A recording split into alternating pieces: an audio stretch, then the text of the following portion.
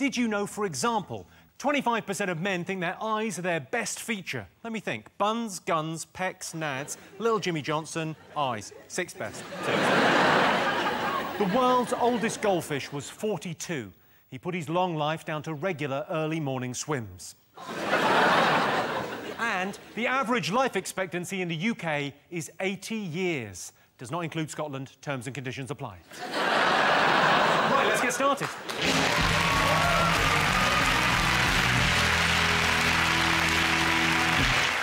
What are you talking about? That's the name of our first round. Tonight it's our panellists' job to guess the British public's top 3 most important moments in life. Sean Seam, what do you think's up there?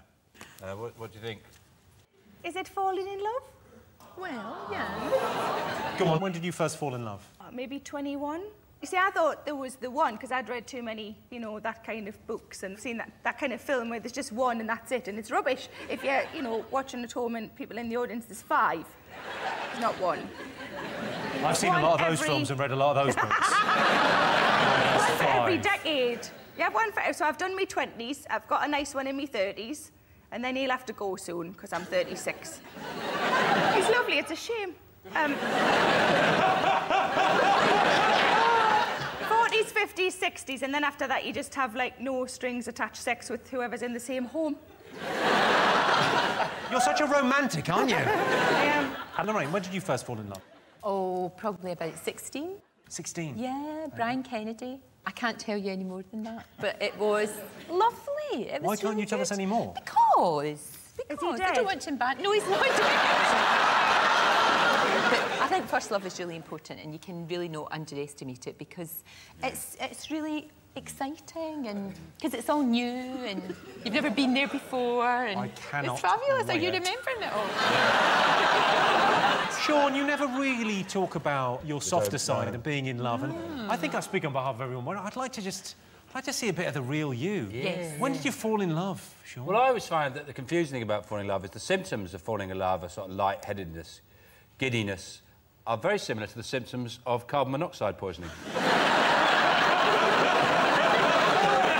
I'm not sure whether I'm in love or the flu's blocked. You know?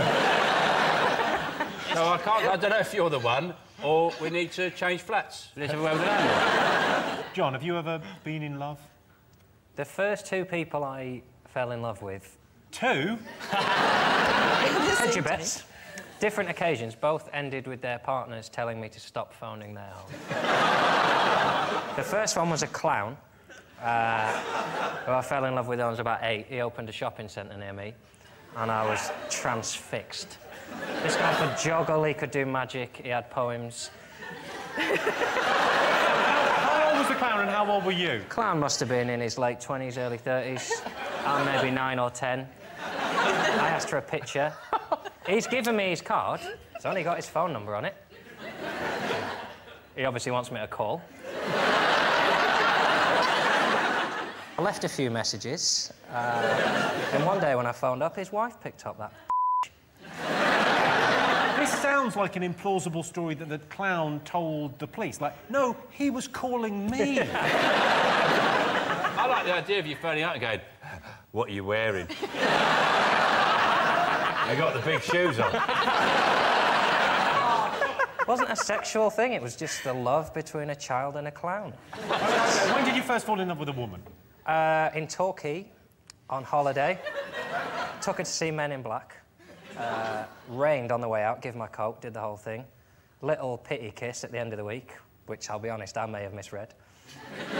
Started phoning. She's not picking up the phone either, little minx. So what I did, bought one of those school exercise books, and across every line of every page, I wrote, I love, and then her name. If I made a mistake, tore the page out, and then posted it to her. Not creepy. Glad that's not creepy. Symbol of commitment and grammatical accuracy. Well, let's have a look and see whether first love is one of the most important moments in life. Thanks for watching. You know what would be great is if you liked and subscribed. I'm so needy, I'm so sorry. And why not come and see me live? The tickets are available at sarahmillican.co.uk. Put the kettle on and settle in.